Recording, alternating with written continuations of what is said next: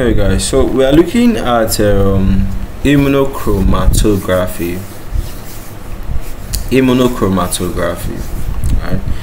So for this immunochromatography, we just look at the test, the principles, how it is performed, what is used for. So it's also known as what? Lateral flow immunoassay. It's a rapid diagnostic technique that combines what? Chromatography and immunoassay principles.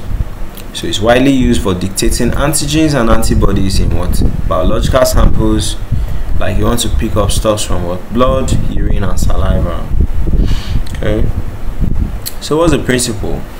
The test strip contains what? Immobilized antibodies. That's antibodies that are just in one place, right? So they are specifically bind to a target antigen. Alright, that they will specifically bind to a target antigen.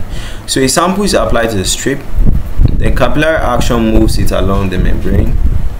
So if the target antigen is present now, it's now bind to the antibodies, forming a visible colored line.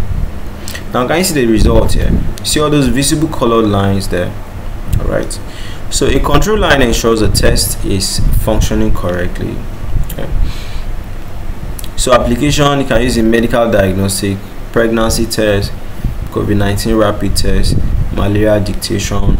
Also using food test safety. You can dictate what contaminants like allergens or toxins. Right. Environmental testing will help to dictate pollutants in water and soil. So advantages is there's fast result, it's simple and user friendly, requires no specialized equipment. Okay, so it's portable. So it's ideal for what? Point of care testing. So limitations is there's lower sensitivity compared to laboratory based assays. Potential cross reactivity can lead to false positive. Then there's limited quantification. So it provides qualitative results more than what's precise measurement. You understand? So that's it for immunochromatography.